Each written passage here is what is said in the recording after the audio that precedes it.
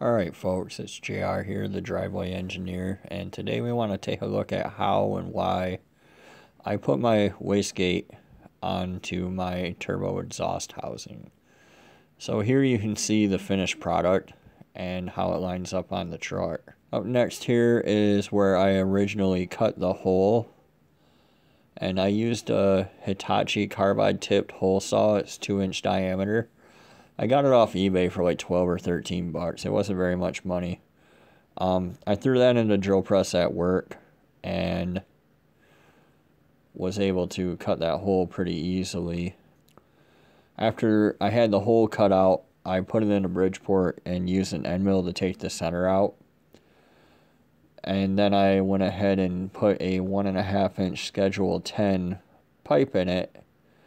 I'm sorry, Schedule 40. It's an 1.5 inch Schedule 40 pipe that I set in there, and it actually filled up the hole pretty good with the wall thickness.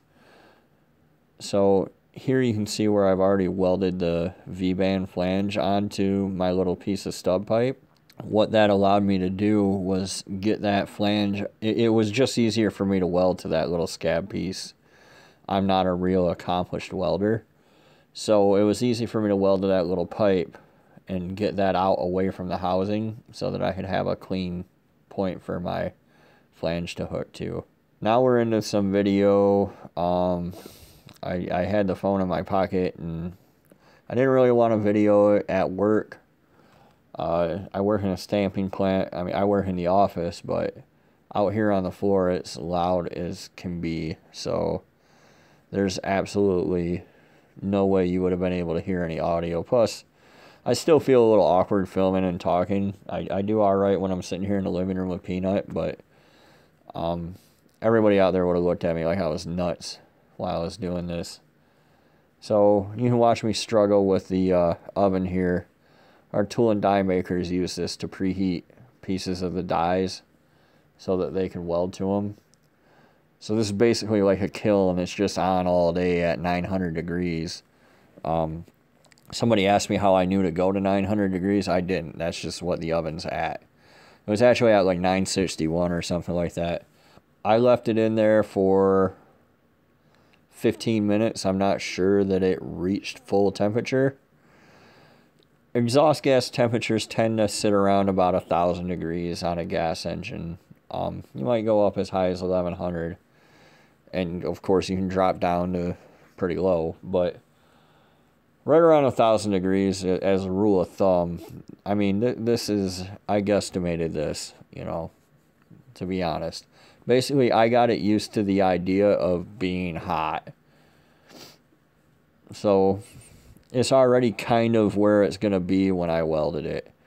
Now, I use 308 filler rod here, and Google and all the weld professionals will tell you should use 309, and you probably should if you have it.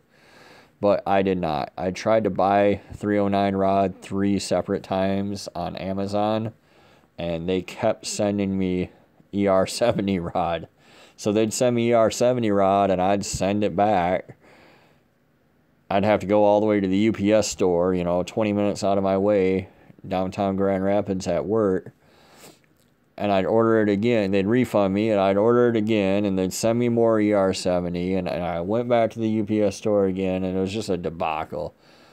So by the time my wife called and complained, and they said, well, you can just keep the... Anyway, I used 308.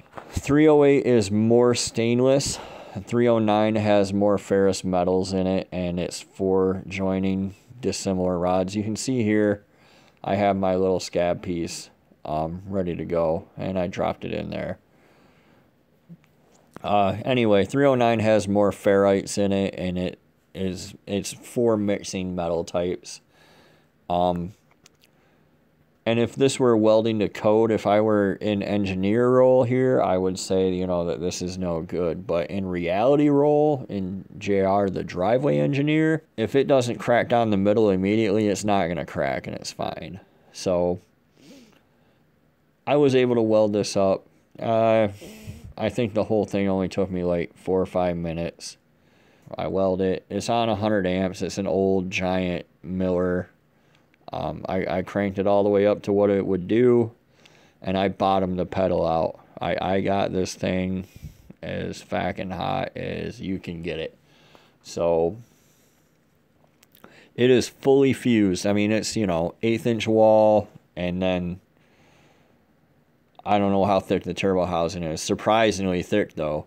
And I will say that this turbo housing, you can see how hot I got it here. I will say that this turbo housing machined really, really well. But a ton of oil came out of it when I heated it up, which is kind of weird. And now it's all stained and discolored. But I guess that would have happened the very first time I ran it anyway. So it really doesn't make much of a difference. So end result, this is what we wind up with. Nice and flanged, and I left it under a turbo blanket for about 2 hours and let it cool. And here it is with the wastegate on it, sitting on the trash can outside, which is also my workbench. I let it cool for about 2 hours. There it is under the hood of the truck. And you can see now why I might want to do that. I have plenty of room. I can run it right back into my exhaust to recirculate it, right into the downpipe right there. I didn't have to do anything, go to any great lengths for that. So I think it should work out pretty good, but only time will tell in the end. But yeah, there's plenty, you know, you're probably, if you're watching this channel, you're all familiar with Sloppy Mechanics and Matt Happel, and, you know, he has one. I think Cameron Powers has one. There's a bunch of people out there running around with these, and some people have 2 or 3 of them on their turbos, so, you know, we'll see. But it definitely makes packaging easy and everything, and hopefully this helps you do it if you're interested or answers any questions you have. So until next time, this is JR. Be sure to like and subscribe, and we'll see you later. Thanks for watching.